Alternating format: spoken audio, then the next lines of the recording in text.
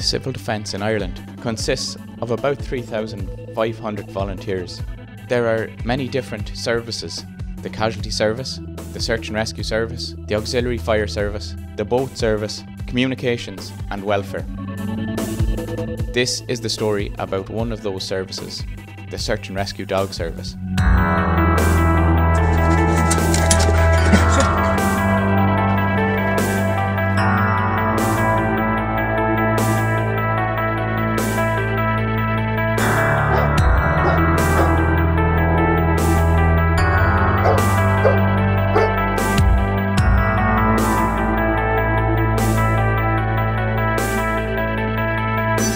My name is Keelan and I'm a search dog handler attached to Meath Civil Defence. Bowie is my partner. He's an air-scenting search dog. Bowie and I are brought in to assist the Gardaí in times when they're looking for missing persons. It doesn't matter if it is in an urban, a rural or a mountainous environment. We train in all these environments to be the best assistance to the Gardaí in finding the missing person. Today, myself and Bowie are in the V, simulating an open country search for a vulnerable missing person.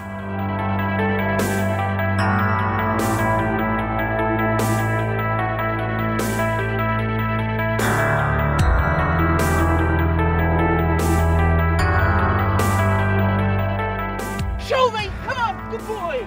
Everything we do from the moment we get out of the car indicates to the dog that the dog is going for play. The click of the harness, the attachment of the lead, and then the release with the command, go find. All this indicates to the dog that once he's found what he's looking for, that there will be great excitement and fun. And that is the drive that we use to train our dogs. My name is Mark Condon. I'm a dog handler with Tipperary Civil Defence, and our search dog is called Scooby.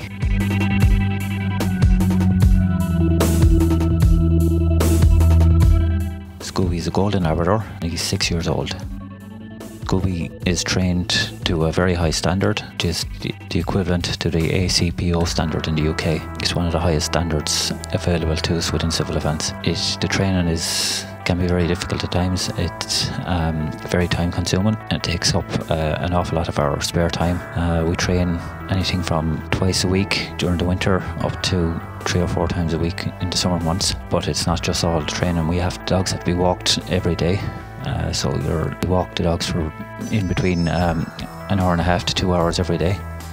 So it's not just like a normal piece of equipment that you can lock away and forget about when you're not using it. The dogs have to be looked after 7 days a week. So it's a big commitment on the behalf of the handlers.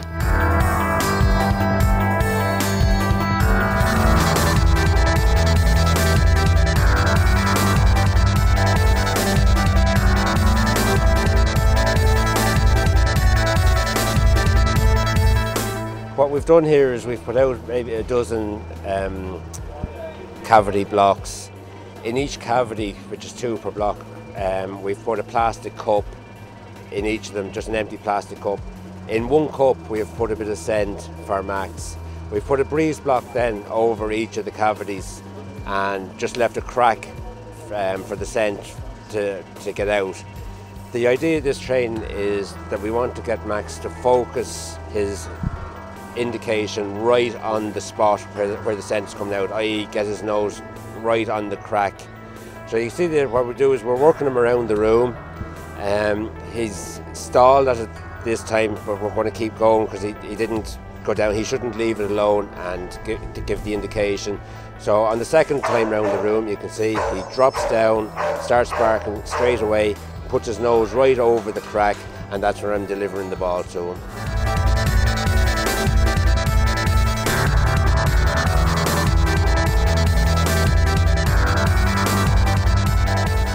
Currently, the Civil Defence in Ireland has 4 operational search dogs. There are 2 open area, air-scenting search dogs, Bowie and Scooby, and there are 2 cadaver and drowned victim recovery dogs, Max and Nero. We also have a dog in training in County Kilkenny.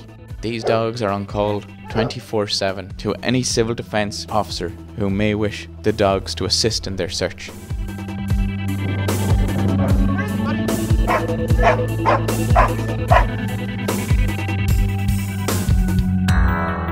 In an urban area, The first thing you do is sort of have a look at the area where you're sending the dog to make sure it's safe for the dog to go in. Once you're happy enough with that, in an urban area like that, I'd keep him more in view than I would in an open air scenario, because there's more pitfalls. He could hurt, he could fall down a hole if you're looking in rubble or whatever. If he comes to someone down a hole, he won't go into the hole himself, he'll stand at the top. He'll get as close to the top of the hole or where the scent is coming from, and he'll indicate from there.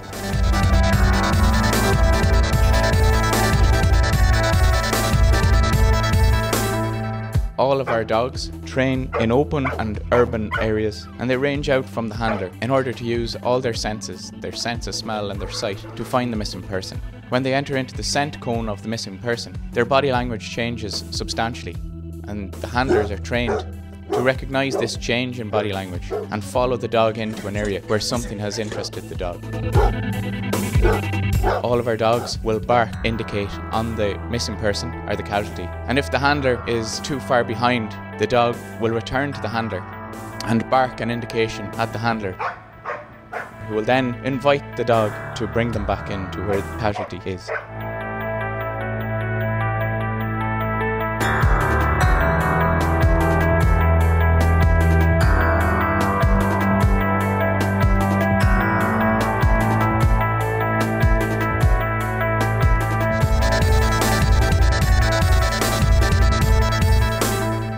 All the search dogs in civil defence wear a specific harness. This harness not only identifies the dog as a search and service dog to civil defence, but it is also a trigger for the dog to tell him that he's now at play, or in our case at work, searching for his toy, which to us is the missing person.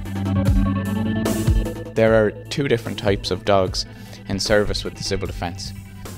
The first is the open country missing person search dog, and the second is the cadaver or drowned victim recovery dogs.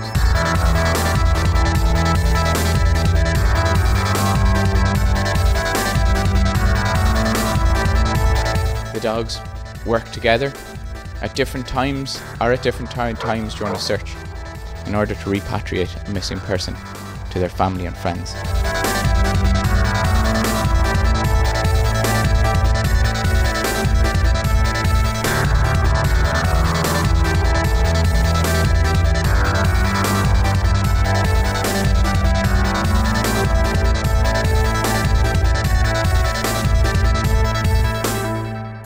It is very important for the dog to be called out as soon as possible and not to delay.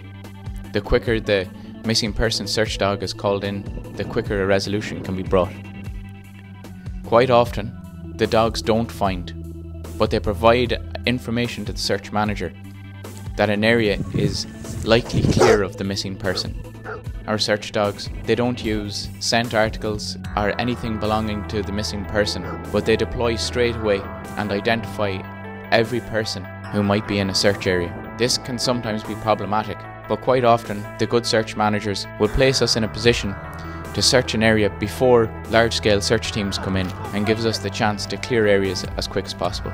The missing person search dog can cover an area in the same length of time as 20 foot volunteers.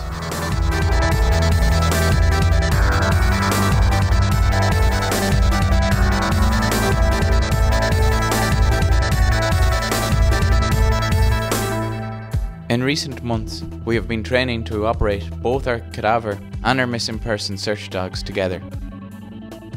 This gives us a force multiplication of the dog service, in that we only will train our dogs in one specific discipline, but with two dogs running the same ground. It allows the search manager to have that ground covered from two specific aspects. Either we may make a rescue from a missing person, or we make a recovery from somebody who is recently deceased. As missing persons search dog handlers, we all owe an awful lot to the volunteers who give up their time to come and hide for our dogs and act as casualties. These people often spend long hours lying out in open ground in all different types of weather just to allow the dog to find them. But we have some fantastic bodies, and the people who body for us usually take the challenge to extremes and often can be found hiding in trees, behind bushes, on top of walls, in skips, and sometimes we've even found people hiding in boats. My name is Dolores Fahy, Civil Defence Officer for Tipperary Civil Defence.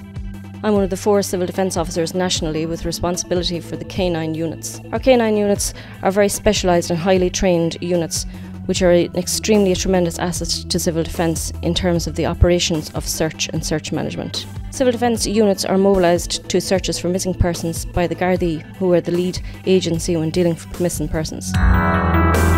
Once civil defence is mobilised by the Gardaí, I in turn contact the dog handlers who mobilise to the scene of a search for missing persons. Here at Civil Defence Headquarters in Clonmel, we're always ready, prepared and well trained to respond to any emergency from the public, whether it's a search for a missing person, respond to severe weather, or whatever it may be in your community, we're here to respond.